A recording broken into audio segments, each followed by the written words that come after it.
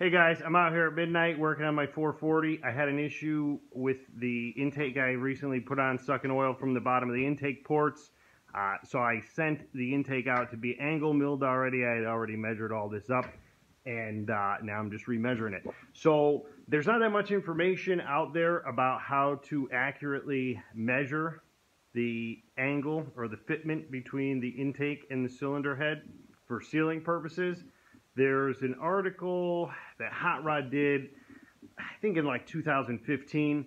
They used BBs or something. Basically, you got to sandwich something between the intake and the head, and then measure how much crush you have. So Hot Rod used BBs.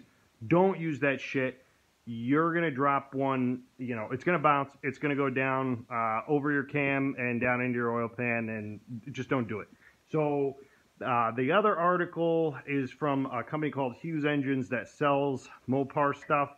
They use some wax wire, something like that. I think it's actually used for the jewelers use it, but it's really hard to find this stuff. You got to order it online. You got to order a ton of it. I like to use solder. It works really good. It crushes easy. The other thing with that wax wire, because I've used it before, your calipers will kind of crush it easy. Solder works nice. You really got to push on it to crush it. So, you know, you could get it in different thicknesses. It works great. So what you need to do is you need to put something between the head and the intake. You could use washers. If you use washers, you got to watch because, you know, a pack of washers might have 4 or 6 thousandths between them. You need something that's within a thou of each other. I just use an old gasket and just cut it up, and you just take some grease and you put the grease on, stick the gasket to it. It'll hold right on there. And then you take your pieces of solder. This I already crushed, installed the intake, it took it back off. So you just put a dab of grease, lay your solder in there like so, torque your intake down, and take it back off. And then you measure the solder to see how much crush you have.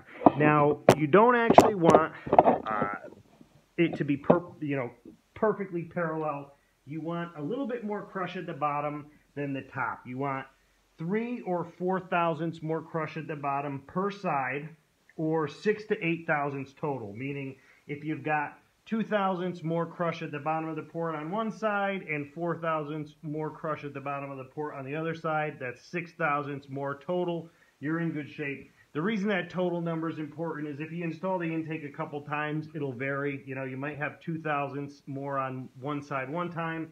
Next time it might be 3. But, you know, you go up 1 thou on one side, you go down 1 on the other. So then you just, you know, take a caliper, measure how much your solder crushed. So I've got 28 thousandths on the top and 26 on the bottom. So that's 2 thousandths more on the bottom. Write it down, go all the way around.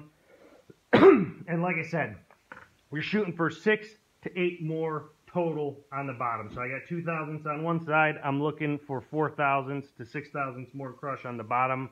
On the other side, this intake before I took it off, it was 8 thousandths the wrong way. So it had 8 thousandths less crush on the bottom than the top, and that's why I kept sucking oil from the bottom of the intake manifold. So take your measurements, figure out you know, if you're parallel, if you need to have the intake angle milled, bring it down to your machine shop. Tell them, in my case, I told them I wanted, 7 thousandths off the top on both sides. So that put me 14 thousandths the other way. So theoretically, I should have 6 thousandths more pinch at the bottom when I get through all my measurements here. All right, good luck. I hope you get those vacuum leaks fixed.